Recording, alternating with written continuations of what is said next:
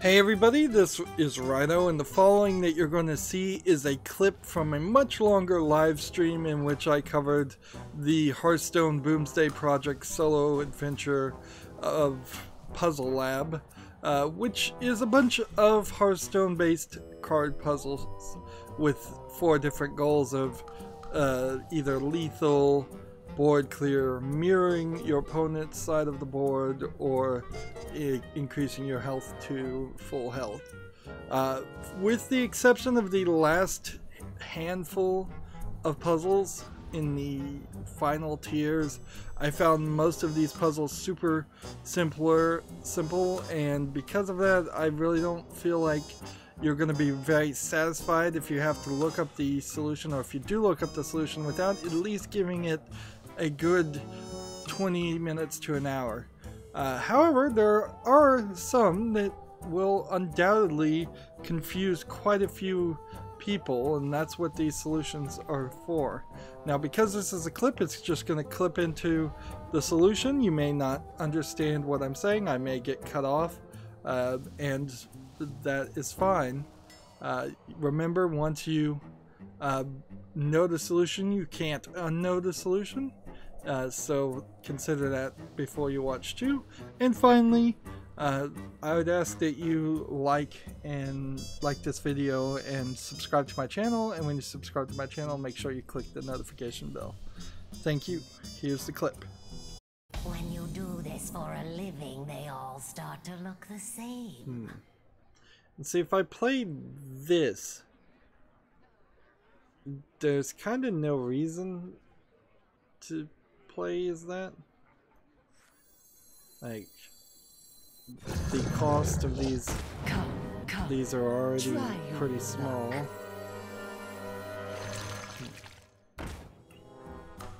Right. So I want to one kill. One shot, do that. one kill.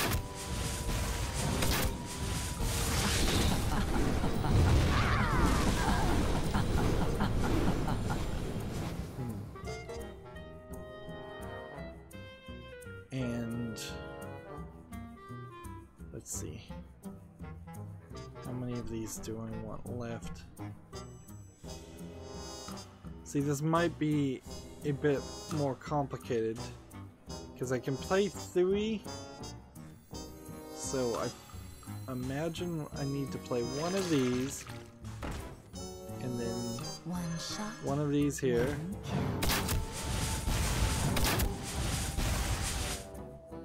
and then One shot, this one here. kill.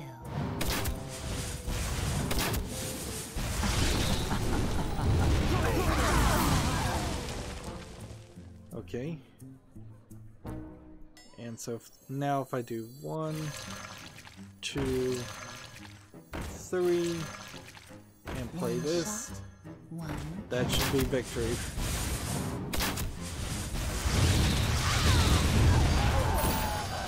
There we go. Perhaps the living are not as That's bad the board as I clear thought. puzzles. Good work. At least all of them except for the super difficult ones.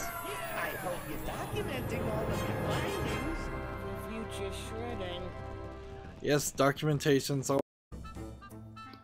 So that was the solution to that puzzle. I'd like to take a moment to just share my general thoughts of the puzzles in general. For the most part, I found like lethal puzzles were the most difficult on average, but it's not really difficult to get up to the 4th tier on any of the puzzles.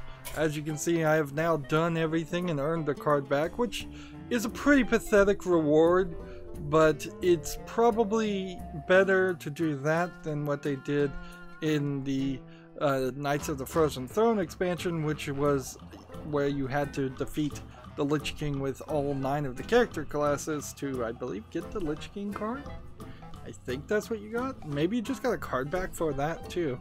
And these puzzles were certainly a lot easier and took less time than that did.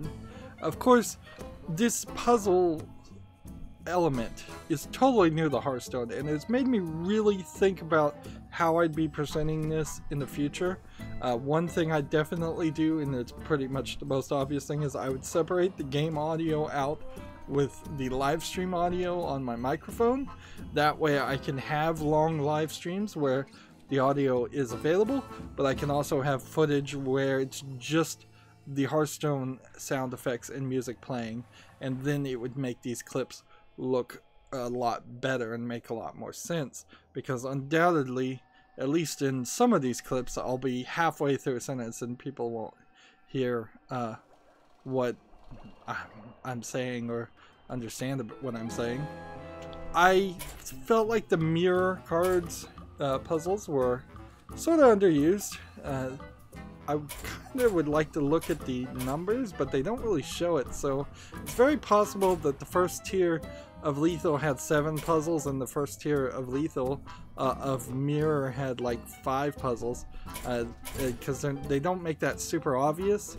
The thing this expansion really needs is a submenu, so you can click on one of these groups and then pick a puzzle that you want to go back and play.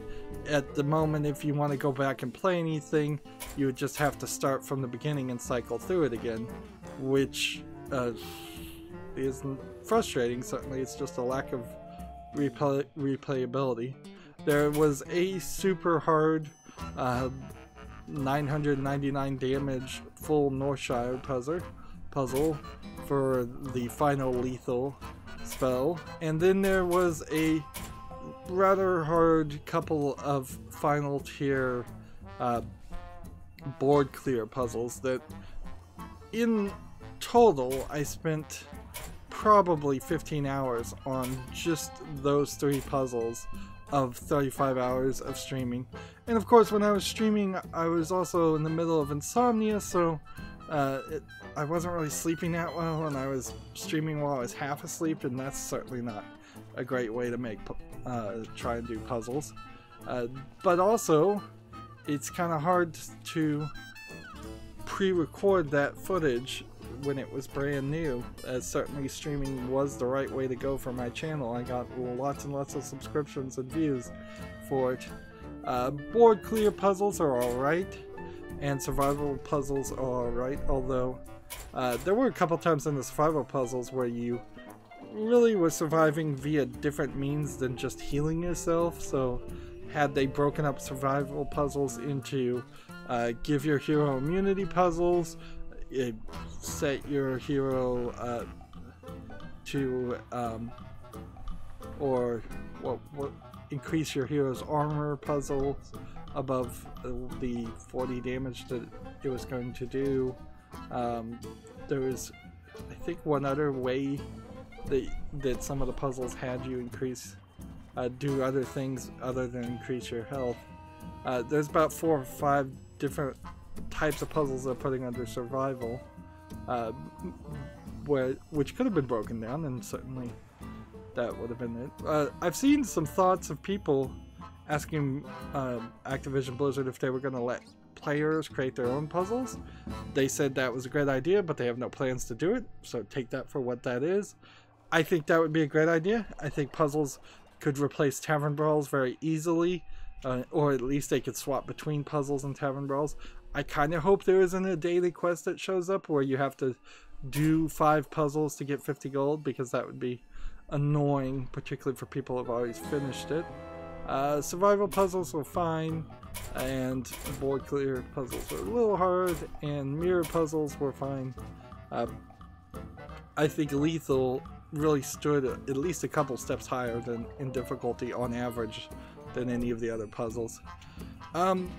But there's also problems with a lot of the puzzles that were given in this expansion. They just didn't do a good job, in my opinion, of using cards that already existed.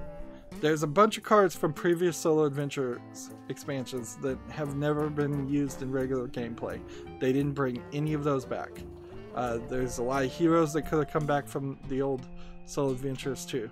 There's a bunch of cards that are wild that they really didn't play too much with any of those, and they really didn't play with the cards that are standard either. Instead, they introduced some cards that just don't exist in regular gameplay. So even if you solve a puzzle using a card, if the card doesn't exist, you've not learned anything, and that inherently gets to the problem with this puzzle systems. Unless Hearthstone decides to separate itself and redefine itself as this puzzle card game and ranked collectible card game in equal parts, these puzzles don't feel like playing Hearthstone. They don't feel like playing ranked, they don't feel like playing arena, they don't feel like doing a tavern brawl.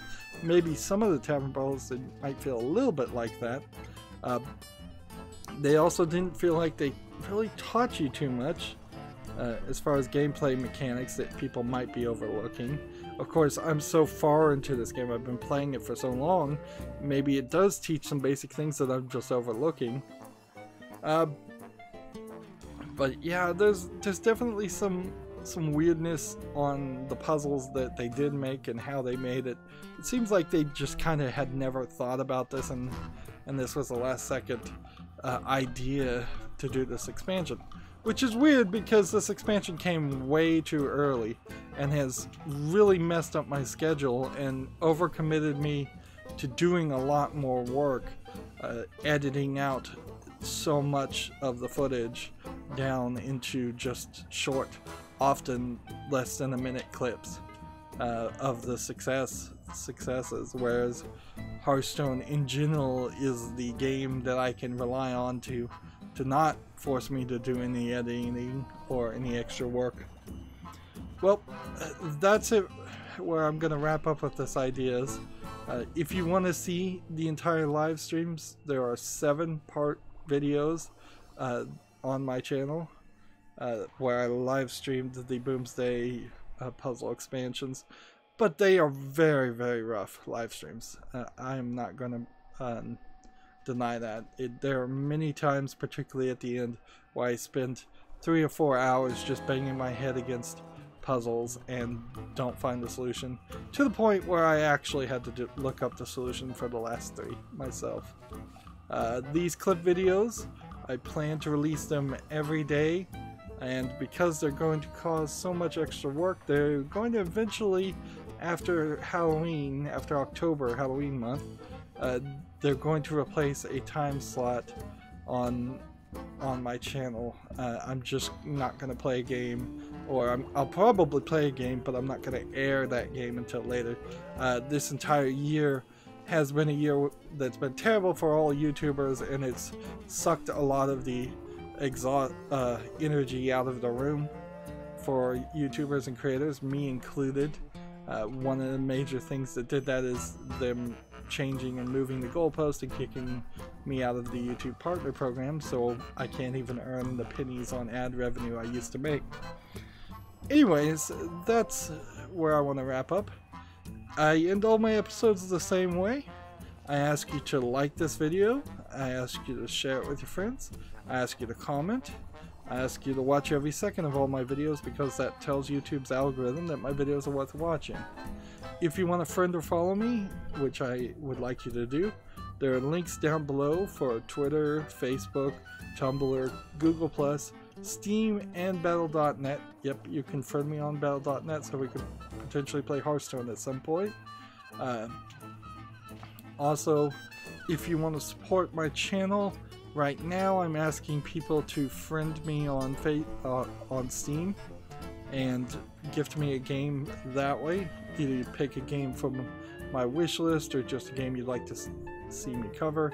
If I do get a game gifted to me, it's going to be at the highest of priorities to cover. And if you don't want to pick, you can also gift cards through Steam. Or if you happen to have a Steam code through a different third-party site, you can just send that code to me through Twitter direct message. And I think that is it. So thank you for watching. Have a good evening.